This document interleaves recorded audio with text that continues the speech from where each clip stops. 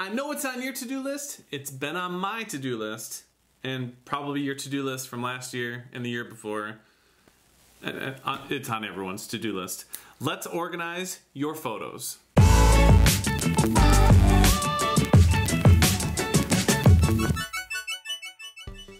Welcome back, everyone. It's so nice to see you again. Today we're going to take a look at organizing our photos with albums inside of photos. For this example here, I have not organized anything at all. This is starting from scratch. So when I open up photos, I'm brought to all of my individual photos here. And I do have the pre-built-in organization from Apple with the moments and the collections and the years options that we have up here. But for the moment, let's just break it down and take it one step further. Over here on the left-hand side, we have this My Albums selection. And to the right of it, we have this little plus sign. So if we click this little plus sign, this allows us to give three different choices. We can either create an album, a smart album, or a folder. So let's just start with a regular album.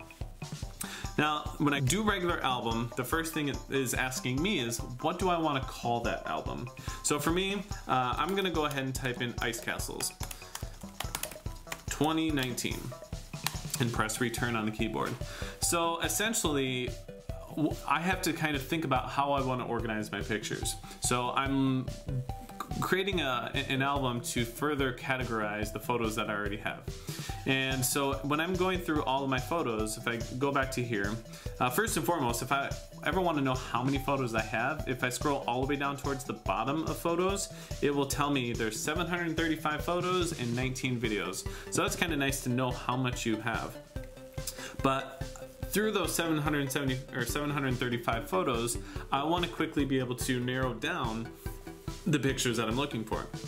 So I created this Ice Castles 2019 album so that I can quickly organize these pictures. Now, really easy way to get them in there is we just select them and drag them.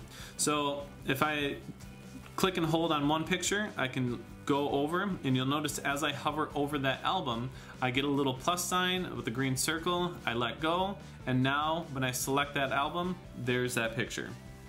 If I go back to photos, I can select multiple pictures. I could select this one and hold down Command on the keyboard and select an additional one, and this one, and this one. So really quick, whenever you're selecting multiple photographs, there's always multiple ways to do it. If I want to pick and choose this picture and that picture and this picture in a non-sequential order, I need to command the computer to do that. So I'm going to hold down the command key on the computer, and as I do that, I can now be selective about the photos that I want to select in my selection. So then when I click and hold now and drag, I'm able to drag all four of those photographs over into that album. I let go. When I click on that album, there they are. Now if I go back to photos, if I want to do a whole range of pictures, so let's say I want every single picture from this first one down to the last one. If I click on the first one or the last, it doesn't matter, I need to hold down Shift on the keyboard. So if I hold down Shift on the keyboard, after I've selected the first one, I then go select the last one, and it does a sequential order of everything between those 2 points. So that's really nice also to then just be able to click, hold, and drag and put those photographs into that album. Now you'll notice when I do that, if you've already put a photo in your album that you weren't quite sure that you already did it or not, it's not going to keep on adding that same picture to the album because it already knows it's there. Same thing if I delete a picture out of an album, it's not going to give me any warning because I haven't actually deleted the photograph, I've just removed it from the album. So if I go back to photos where those pictures actually live, here are those two pictures, I can then reselect them and add them back into that album. Now there's other ways to add photographs to there as well. I find this the easiest way to add to an album. But let's say that I wanted to start with a selection of photos first instead of creating an album first. So right above these ice castle pictures, we have this concert. And I want to add all of these photographs to this concert. So I'm going to select the first one, hold down Shift on the keyboard, select the last one, and if I go to the menu bar, I can go up to File, and you'll notice that it gives me a few different choices. I can do a new album with the selection of these 30 photos, as well as a new smart album or a new folder. So I'm just going to do new album with selection. And right off the bat, it automatically creates that new album for me, and it just wants me to retitle it. So I'm gonna say Zoe the Band, and there's that album for us. So really quick to create those albums. Something cool about the albums too is when you have this organization, it makes it really easy to showcase them to family or friends. It gives you options in the top here to do show as memory, and it kind of groups them all into a memory for us. Or if I go back to the album again, so if we click on slideshow, it gives me options for these different types of themes of how the slideshow would look. And you can kind of play around with these also. Just a nice way to showcase to these photos if you're sitting there with grandma or mom or dad or brother, sister, whoever it may be. And really nice way to showcase to someone. They have these different themes as well as music that you can either choose from iTunes, or you can do their pre-selected theme songs as well. Not a ton of choices, but hey, it's better than nothing. Now, as we move along, the other options that we saw were smart albums and folders. Now, I'll come back to smart album in a moment. Let me go ahead and do folder first. So a folder, this is where you kind of have to think about how you want to organize your pictures. And I've seen it done so many different ways over the years. It really depends on what works best for you and how you want to do it. I have seen it where some people create a folder based off of a year. So you have the folder labeled 2019, and we could do that. And instead of doing the Ice Castles and naming that album 2019, I could just label it Ice Castles, delete 2019, and I can drag this album into this folder.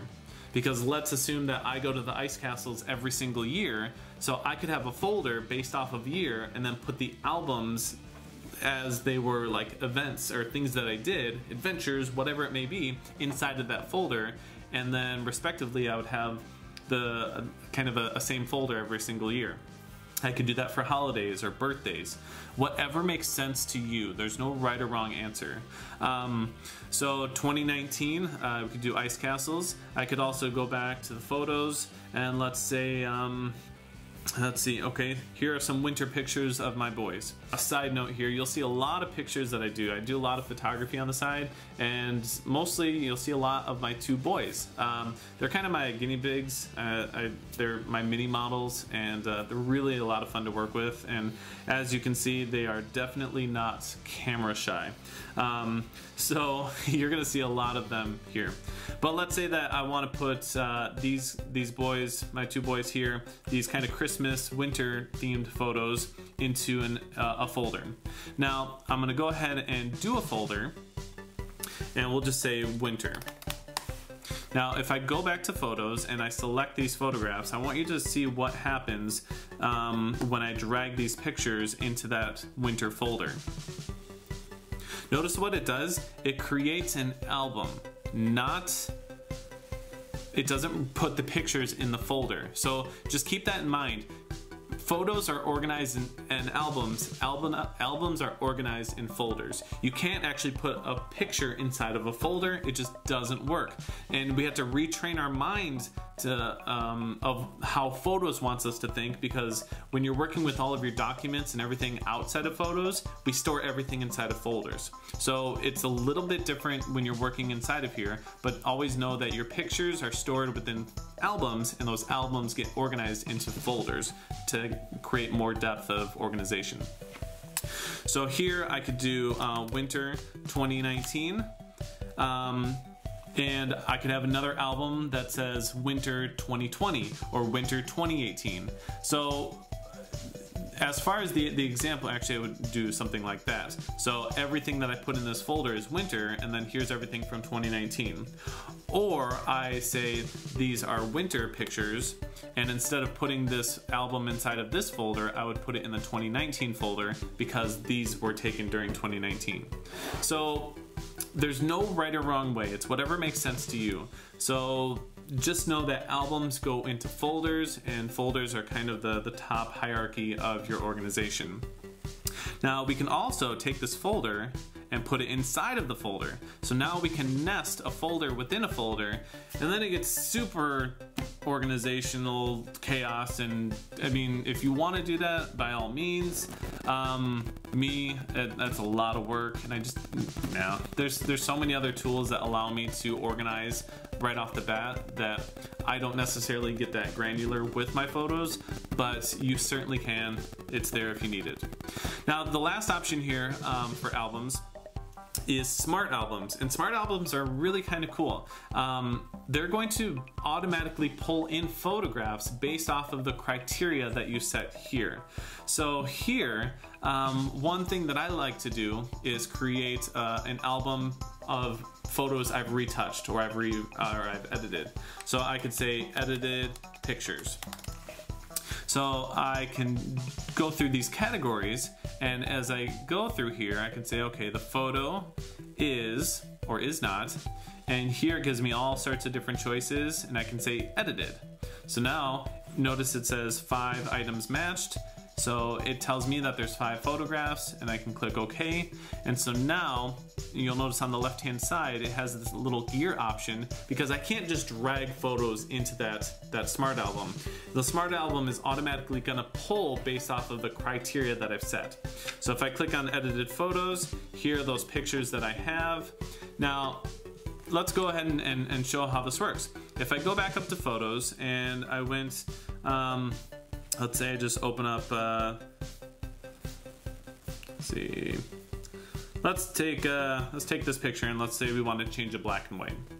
So I can go ahead and do edit, and we can just go to the black and white settings, and I can play with the slider here, and I have further options, and I can play around with this also, but I just want to show you that as soon as I chose done here, and I go back over to my edited photos in my albums, that picture is now going to appear in that smart album. So the smart album is always going to automatically pull based off of the criteria.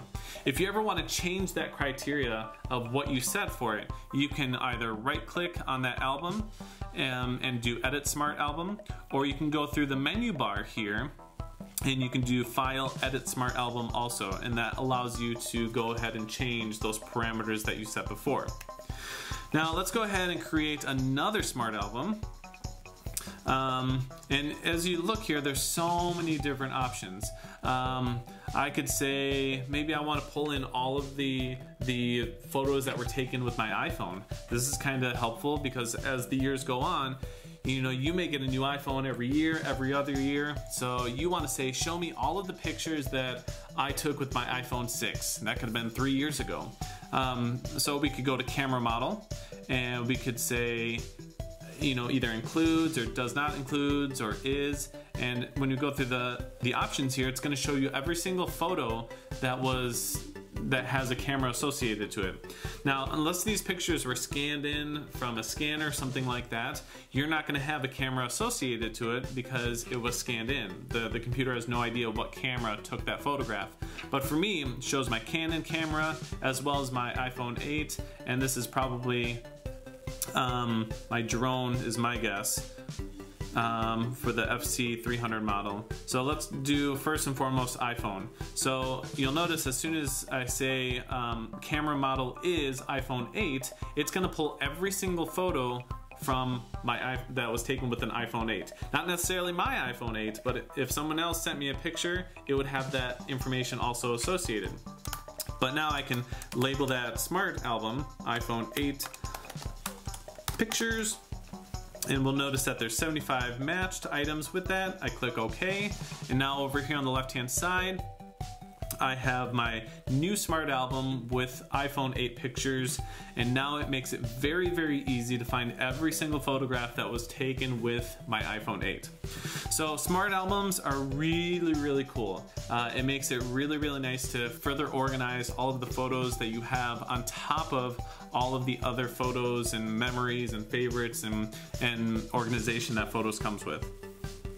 So overall, that is albums on your Mac.